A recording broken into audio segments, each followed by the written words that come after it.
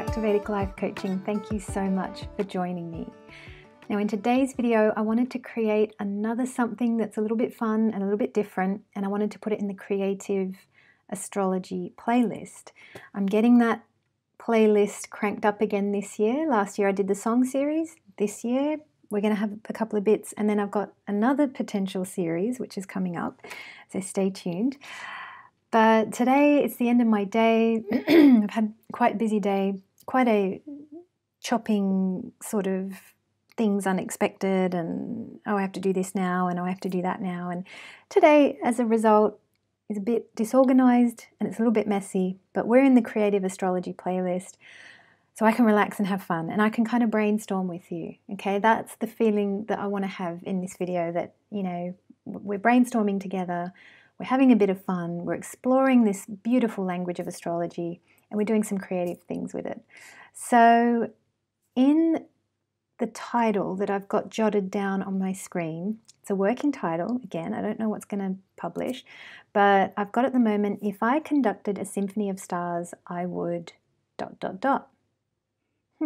This is interesting. What do I mean by this? Where do I want to go with this? Okay, so yesterday or the day before, I kind of had this idea that, like, you see, because of the work that I do now, I work on my own, seemingly, right? I work on my own. I work from home. For the majority of the time, except for when I work for the clinic, where, you know, I'm in London 1 or 2 days a month, sorry. I'm always doing this, basically. Except for the bits I have to do in London.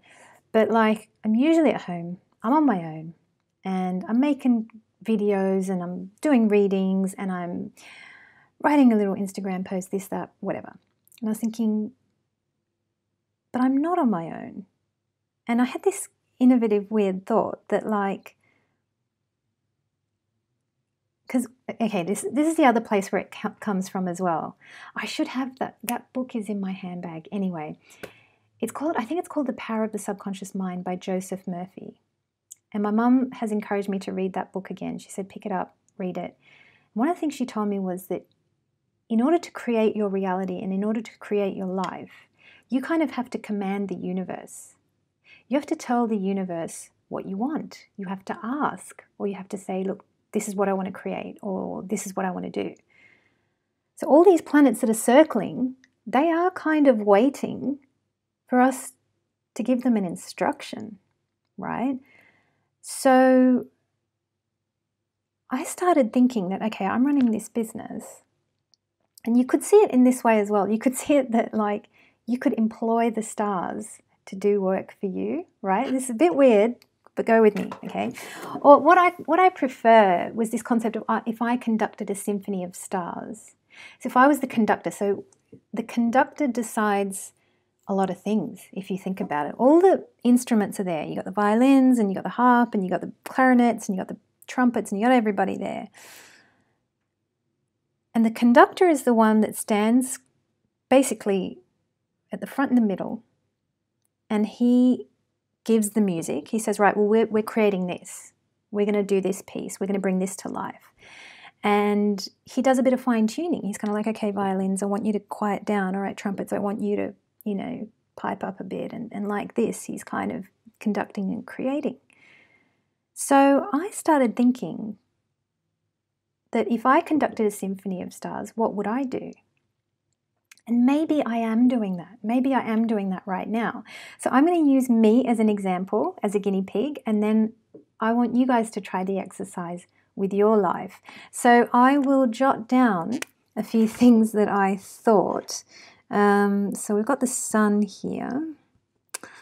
And we're going to have okay, we've got Jupiter. So I'm going to draw little Jupiter, big Jupiter. Sorry. Jupiter. Then I want to have, I think I jotted down Venus and Mercury. Okay, I want to have those two. Beautiful Venus and Mercury with the antenna. Oh, cool. I always think that when Mercury's in Pisces, as it was for Einstein, you know, the ability he had to draw, I kind of see the antenna, like they're actually pulling the ideas. It's just incredible. I love seeing when people have Mercury in Pisces. It's very powerful. So we've got Venus plus Mercury.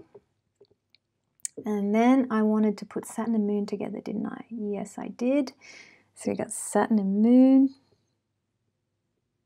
Saturn, Moon. And then I've got blank space here. This is embarrassing, but I'll be honest. I haven't assigned very much to this beautiful planet that I need to get in touch with more. Mars. All right, so let's have a look. What have we got here? We've got all these. Sun, Jupiter, Venus, Merc, Saturn, Moon, Mars. So what I decided to do was, if I'm conducting a symphony of stars, how am I going to employ them? And how am I doing it now? So we are using me as an example. So let's use me and the business that I'm running now, which is this exact business, Vedic life coaching. So I use the sun in these videos. I put the sun to use. I say, all right, sun, we're going to make a series of videos. And the sun's all excited and, oh, great, yeah, great, use me in that way. Perfect, that's what I love to do.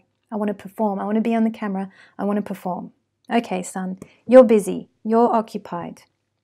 How am I using Jupiter? Well, of course I'm employing Jupiter in a big way. Jupiter is the one, when you book me for a reading, Jupiter speaks to you, I think, quite a bit. And I think his energy is quite present there.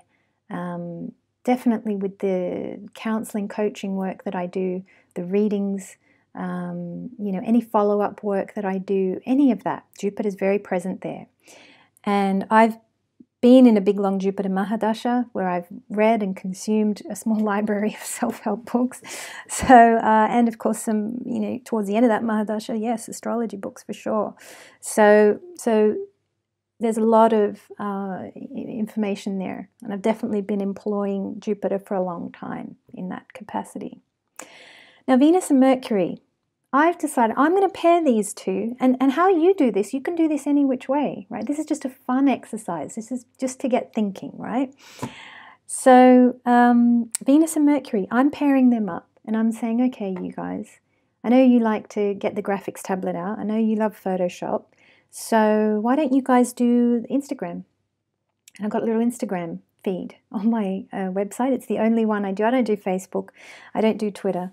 But Venus and Mercury, they love little bursts of Instagram, little bursts of creativity, right? Because it's these fast moving, you know, fast bits of beauty just coming out on the Instagram there. So they're employed, they're happy. And now this is where this idea comes from, because my Saturn has been a bit bored, I think. My Saturn's been a bit, all right, well, all these other planets, you know, okay, you're doing your videos and you're doing your Instagram and you're doing your coaching, but there's been a gap. There has been a gap. And last week I came up with, and I've got it jotted down on my, on a scribbled thing stuck on the wall there.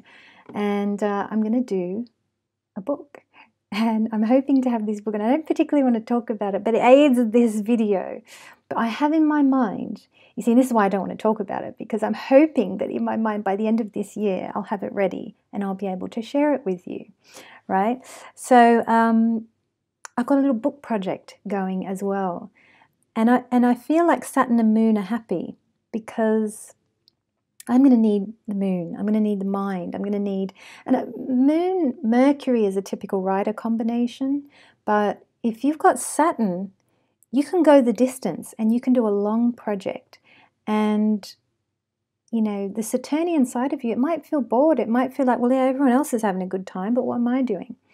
Right? So you have to feed it. You have to give it a project, and then it'll settle down. So I've given Saturn a nice long project to do.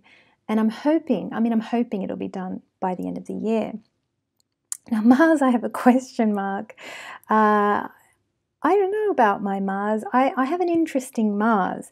I have, and one of you out there knows this, I have revealed this to one of you, one of my wonderful clients who's in Canada, and you know that I have actually personified my Mars. I see him as Karl Lagerfeld because he lives in the 5th house and he's old. He's 29 degrees, right? So to me, that's Karl.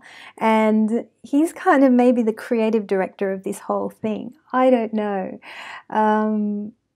But, you know, we can do that. We can personify our planets. We can see them in different ways. We can, you know, and we can do this. We can go, right, okay, for this project, I want Sun. Okay, I want you to do this.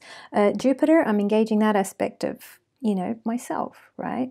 I'm going to pair up Venus, Mercury. Maybe you might want to pair up Venus, Sun, maybe. And you want to, I always see Venus, Sun as a very athletic thing, you know, and maybe you want to add some athleticism to what it is you do, or you're running a salsa business or something. I don't know, you know, I mean, there are so many combinations and ways we can pair these up and employ these. And I think when it comes to our free will, we can definitely do that. We can decide that, you know, well, I want to create this, and I'm going to employ all these aspects of myself and get them doing X, Y, Z.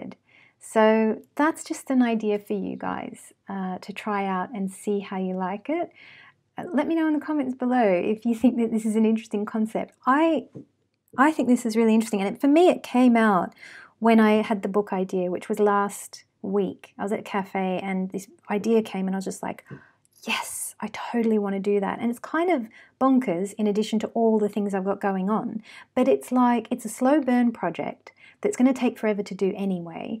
And Saturn needs that. Saturn needs a long project to sink his teeth into, right? So think about that. Think about, you know, what parts of you are a bit idle, and maybe you need to feed them with an appropriate project.